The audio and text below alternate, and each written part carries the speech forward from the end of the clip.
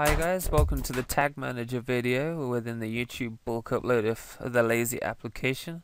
In this video we're going to take a look at the Tag Manager and how it works and how it speeds up the process of getting your videos on YouTube. Now the Tag Manager is really just a useful feature for storing multiple tags grouped under a certain name so you can apply them to your videos. Let's check it out. Say you have a lot of videos to do with dogs. We have a doggy channel, and if you specialize in one thing or a group of similar things, then this will be very useful to you. So say we want to upload another video. See these two videos about a dog grabbing various things, and we add those into the video editor. You can see the tags are automatically generated from the file name here, and we might want to add more tags. It's always good to be descriptive. Maybe more people can find it if you put other things that aren't in the file name, but people might find it by typing in. Then the tag manager is quite powerful in that respect. So let's create a new tag name called these videos to do with a dog grabbing things, so let's call it dog tricks. Now you list a group of tags to do with dog tricks, so let's start with the obvious ones first. And people might spell things wrong, so you can always put those as tags too. It's quite a useful trick. You might want 2-word tags.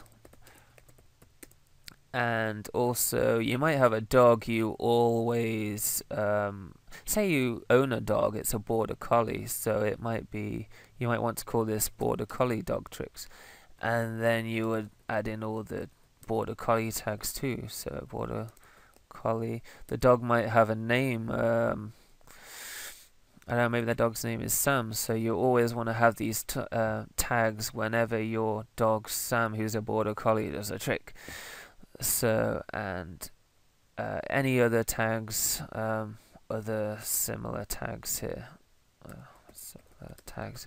Yeah, so this is just an example. So when we add this tag into here, it'll say tag added successfully.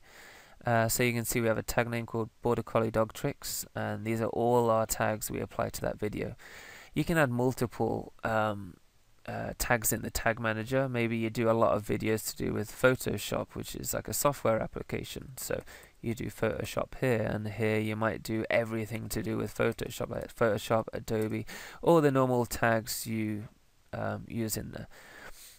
When you go over to your video editor, say you've got a list of dog videos or Photoshop videos or something like that, and you want to apply all these tags to all these videos, you can simply right click the tag field here, and you can see our tags from the tag manager now show up in here.